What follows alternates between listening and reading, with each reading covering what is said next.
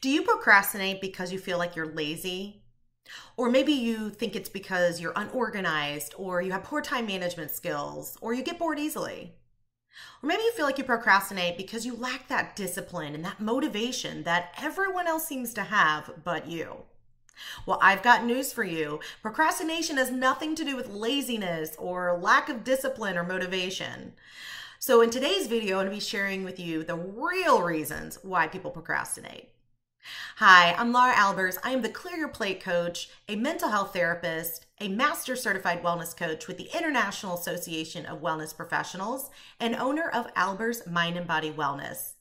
And in today's video, I'm going to share with you the 3 common reasons that people really procrastinate, as well as a simple fix for each of these 3 reasons so you can finally start to shed that procrastination that's really created this vicious cycle in your life. All right, so let's get to it. The first reason that people commonly procrastinate, again, has nothing to do with laziness. It's really because they have difficulty regulating stress and their moods. Okay, so if you think about procrastination, here's what usually happens. There's some kind of task or activity or event or something that you have to do, and you're not looking forward to it. In fact, often you're dreading it. And so it becomes this dreaded task that you're supposed to do, which sounds pretty awful, right? You're filled with, stress and disgust, maybe. You want to avoid at all costs. It just doesn't feel good. It feels like a very negative experience and negative emotions. And so when we feel those negative emotions, our instinct is to want to avoid that, right? Because we're wired to seek pleasure and avoid pain. And so simply all you're doing when you experience those perceived negative emotions is you're avoiding it, which is really, again, is how you're wired. But what happens is it does work in the short term because you do get to avoid the task in the short term. However, as you well know, that task doesn't just go away, right? Usually that stays on the to-do list for far too long, or maybe you even get in trouble, let's say at work, because you've missed a deadline or something like that. And so long term, it really doesn't work. And then you end up usually having to do the task anyway, only now you have far less time usually to complete it. And so it just becomes this vicious cycle of avoiding the task to avoid the negative emotions, and then feeling better short term, but then feeling much worse long term, and then eventually having to do the task anyway, which doesn't feel as pleasant. And so it's just kind of, this vicious cycle that really doesn't work. So some common fixes, how you can kind of fix this. Number 1 is just to realize that you're not always going to feel good. That part of adulting, unfortunately, is having to do tasks sometimes that we don't always enjoy. And really, the only reason we know we don't enjoy them is because, there's other tasks that we do enjoy more. So the fact that we don't enjoy certain tasks makes it more likely for us to recognize, like we would never be able to recognize what we enjoy if we didn't also recognize what we didn't enjoy. And so, it can be something where you, first of all, just really have some compassion and grace for yourself to say, okay, you know what, I'm not always going to feel good, but I am going to feel good when it's over. Like I am going to feel good when I'm done with this task, right? And so you want to focus more on the aftermath of how you're going to feel rather than how you feel beforehand, or rather than how you feel even in the moment. So how good is it going to feel later when it's done and you can cross it off your list? Another thing that you can implement with this type of challenge is to implement the 5-minute rule. And with the 5-minute rule, it's probably pretty self-explanatory. You can just simply set a timer for 5 minutes and say, okay, I'm going to work on this task for 5 minutes. And when that timer goes off, if after 5 minutes I'm done, then I'm done. And I can feel good. I don't have to feel guilty. I don't have to beat myself up because I did what I said I was going to do. I worked on it for 5 minutes. But what often happens is once we kind of get going, because starting is the hardest part, once we have started though, generally we're okay. We're fine with doing a little bit more work. So you might work even an extra 5 more minutes or 10 more minutes or whatever the case may be. And so you'll be just that much further along in making progress towards that task or that goal or activity or whatever it is. So try implementing the 5-minute rule and just work for 5 minutes and sort of see what happens. All right, so that's number 1, is difficulty regulating stress and regulating your moods as far as why we procrastinate. Reason number 2 is that we have perfectionistic or unrealistic standards. Okay, so often we think about procrastinators as they just don't really care. They don't really care if they get that task done or that report written or whatever it is. But that's like totally not true. In fact, it's usually the opposite. It's usually that they care too much. They have such perfectionistic standards that they basically end up procrastinating because they feel kind of like, well, if I can't do it perfectly, then why do it at all? Or another way you might see this show up is waiting until the last minute to, let's say, start a project at work or to write a report for work.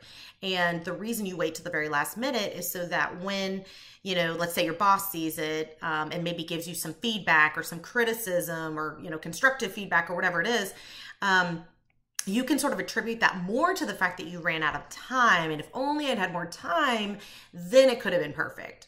So it sort of takes like the pressure and the responsibility off you and puts it more on time, which really isn't fair because you're the one that decided to wait until the last minute to do the report or whatever the task is.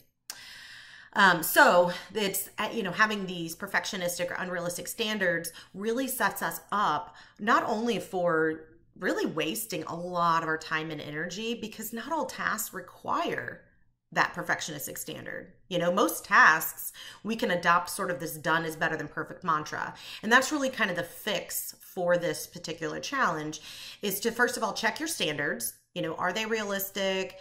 You know, or do you have double standards where you have super high expectations, almost impossible standards for yourself, but then, you know, normal, you know, realistic standards are fine for your friend or your coworker. So kind of checking your standards is part of this. The other thing is adopting that done is better than perfect mantra, because again, as most tasks don't require perfectionism, that robs us way too much of our time and energy that could better be spent on more enjoyable or more important tasks or in more important ways. All right, so that's number 2, is having perfectionistic or unrealistic standards. The third and final common reason that we're going to talk about today in this video as to why people procrastinate is because you've tied performance to your self-worth. Okay, so this is a little bit similar to kind of 1 and 2 in the fact that you have this unrealistic expectations and standards for yourself, first of all, and then you tie that to your value as a human being, or to your value, to your self-worth, to your self-esteem, to sort of who you are. And so often because those standards are so impossible to begin with, we're usually left feeling like we're not measuring up or that we're disappointed. And again, those feelings are perceived, you know, we perceive them as being negative. And so we're going to want to avoid that as much as possible. And so that kind of goes back to number 1, which is like we have difficulty regulating our perceived negative emotions. And so we just avoid the task altogether. And so the common fix for this is to really look at, first of all, think about the fact of us being human beings and not human doings, right?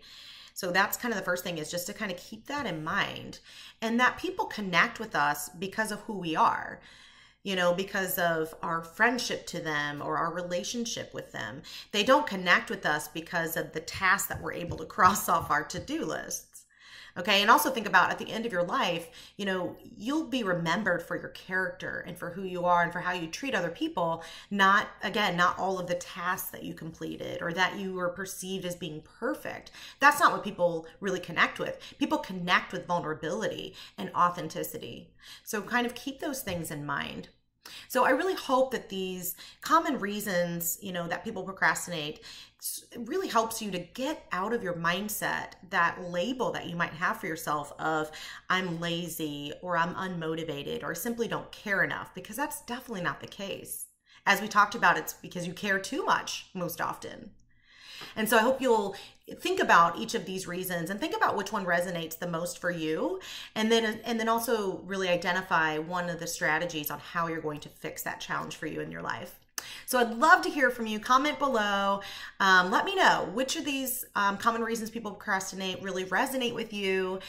And thanks so much for watching. And for more bite-sized short videos on all things health and wellness, check out my website. It's www.alberswellness.com, where you can also get signed up for my free 7-day self-care challenge via email. All right, thanks again for watching, and I'll see you soon in the next video. Bye for now.